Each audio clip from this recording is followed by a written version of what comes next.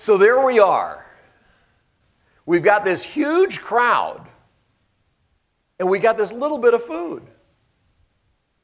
How's this going to work? Jesus looks at it and says, Father, what in the world do you expect me to do with this?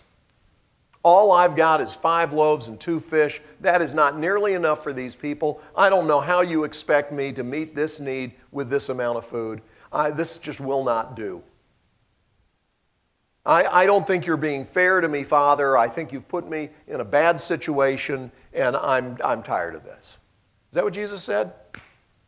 No, he gave thanks. He gave thanks.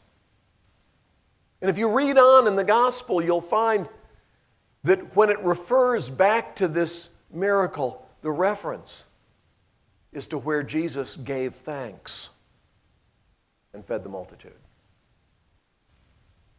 If you want God to bless what you have, give Him thanks for what you have. Stop belly aching about what you don't have. Well, I don't see why I can't have a car. Are you glad you have feet and legs that work? I have a son who had a car, but he had to drive it with hand controls.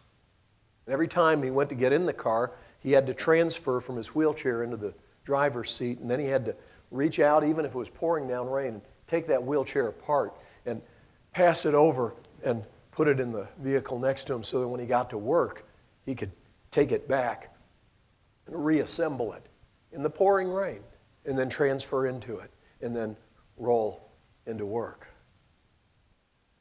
Are you grateful for what you have?